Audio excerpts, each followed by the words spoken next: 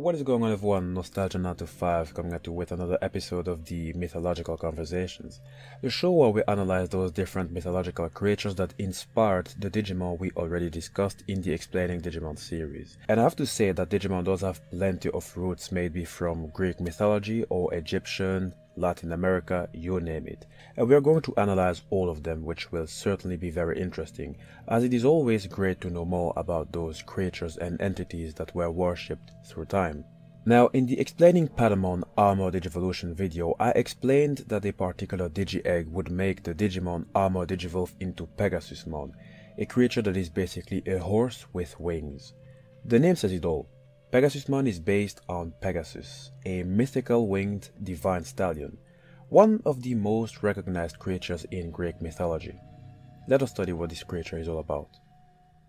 I would like to start the video with a comment of my good friend Andres Marrero that wrote the following in the Nostalgia 9 to 5 community page. Not quite sure what I can add that isn't already commonly known. It is one of the offspring of Medusa that sprung out of her once her head was cut off, the other being a golden boar, I believe. Then again, there is a gazillion different origins for any one figure because of how jumbled up mythology is. I'm just glad that I may finally get to talk to you. As always, a very nice and sweet comment with a lot of truth. And to tell you the truth, I am also very happy to be able to talk to you and to everyone actually. It is good to be back and to do more of these videos. I have planned some special activities, by the way, but I will tell more of it at the end of the video. Now, the origins of Pegasus are indeed quite mixed up, as there are indeed different versions, but I would say that the more common story about the birth would be the one that involves Medusa and Perseus. In case you do not know these characters, Medusa is a monster, obviously also in that same Greek mythology. She is known as a Gorgon, which is a term referring to any of three sisters who had hair made of living, venomous snakes, as well as a horrifying visage that turned those who beheld her to stone.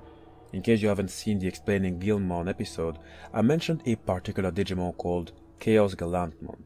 It wears a demonic shield called Gorgon, and with that shield, it can fire a dark wave which corrodes everything. What you have to know about the three Gorgon sisters is that they are normally immortal. However, the sister Medusa was not, and she was slain by the demigod Perseus, the son of Zeus, and the princess Danae. Let me also explain his side before going to Pegasus. At some point, Perseus and his mother were in danger and had to run away. They were rescued by a fisherman named Dictys, a fisherman that was also brother to King Polydectes, ruler of the island of Seriphos. The king fell in love with Perseus' mother. However, Perseus, who was old enough by the time, was very protective of his mother and would not allow the king to approach her or to be near her. That is why the king hatched a plot to get him out of the way. Under the pretense that the king was going to marry Hippodamia, the queen of Pisa, he ordered every man on the island to supply him with suitable gifts.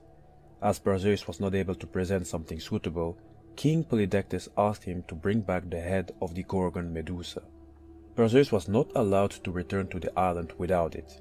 But then again, as mythology tells us, it was a plot. The intention was to make sure that Perseus would be killed so that the king would have his way with his mother Danae. After a fierce battle, Perseus was able to slay Medusa, supposedly using his shield as a mirror to avoid looking at her. And in the meanwhile, in the absence of Perseus, his mother was threatened and abused, or maybe even raped by King Polydectes. That is why she had to seek refuge in a temple where Perseus found her. Outraged, he ran into the throne room to confront the king that was surrounded by other nobles. They were all surprised to see the hero that was still alive, as he was supposed to die by Medusa. Perseus professed that he did indeed slay the Gorgon Medusa, and as proof, he revealed her severed head. And when Polydectes and his nobles gazed upon the prize, they were then turned to solid stone.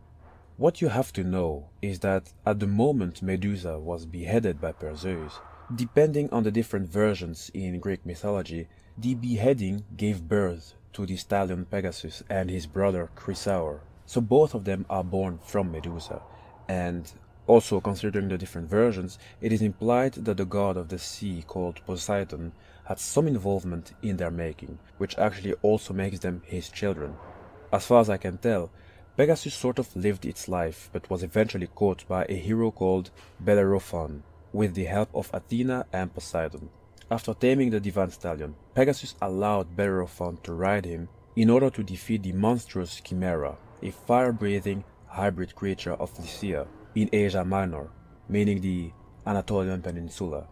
It is in fact a creature composed of the parts of more than one animal. And here is a quote written in the Iliad, which is an ancient Greek poem. It says the following about the creature: "A thing of immortal make, not human, lion-fronted and snake behind, a goat in the middle, and snorting out the breath of the terrible flame of bright fire."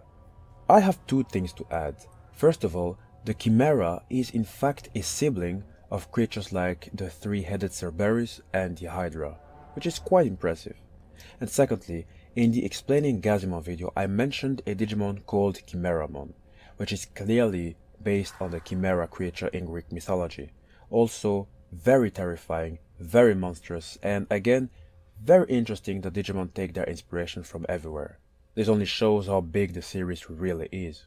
Pegasus, with Bellerophon on its back, fought the truly ferocious Chimera. It was yet another fierce battle, as he could not even harm the monster, even while riding on the divine stallion.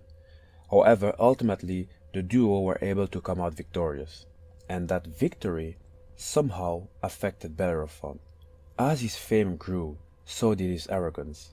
Because of his victory over the Chimera, Bellerophon felt that he deserved to fly to Mount Olympus, the home of the gods, an act which angered Zeus, god of thunder.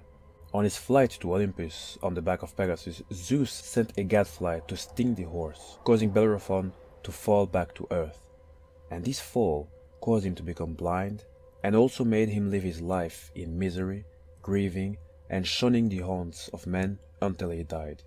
You can see it as the punishment of the gods. Pegasus, however, completed the flight to Olympus, where Zeus used the divine stallion as a pack horse for his thunderbolts. And because of his years of faithful service to Zeus, Pegasus was later honored by being transformed into the eponymous constellation that we to this day still know as Pegasus. It is told that when Zeus transformed it into a constellation, a single feather fell to the earth near the city Tarsus. Truly a very interesting story. It is actually the first time I got so deep into the story of Pegasus. Very, very impressive. Before we come to an end, I'd like to show you yet another comment written in the Nostalgia 9to5 community page. It is a comment written by Asteron K-Star that wasn't really sure whether this video was going to be about PEGASUSMON, and this is what was written. "I feel like PEGASUSMON is too easy, even though I would love to watch that video, so I'm guessing it is Unimon. It is true that Unimon could have been used for this video, as it is also based on Pegasus. However, Unimon will be used for another video, as it also represents another creature known as the unicorn." Hey guys, I really hope you enjoyed this video. I totally loved it. I loved working on it. Greek mythology has always been a subject I enjoyed studying and explaining. I hope it will somehow help you to love these stories even more, and I hope it's also going to make you love Digimon, as this mythological series really is based on the creatures in the Digimon franchise. And in this channel I will do my best to assemble as much people as possible to help the Digimon franchise grow and to give Digimon the attention it really deserves. That is why I will have to ask you guys to subscribe and to come together. We will study more Digimon, meaning that we will also study more mythological creatures from all over the world. Again, may it be from Latin America or Greek mythology, Egyptian, doesn't matter. Also, little note, I will live stream here on YouTube on this very channel. That way I can talk to you more directly while playing all kinds of games. We can talk about Digimon or all subjects you want, doesn't matter. But I will make sure to warn you at least a day before I stream, that way a maximum of you guys can come. Again, my friends, do not forget to subscribe, do not forget to leave a comment, as I always love using them to make the videos. And in case you are new, you can find all the Digimon and mythological videos in their respective playlists, which are always updated. That way you can easily catch up on newer and older videos.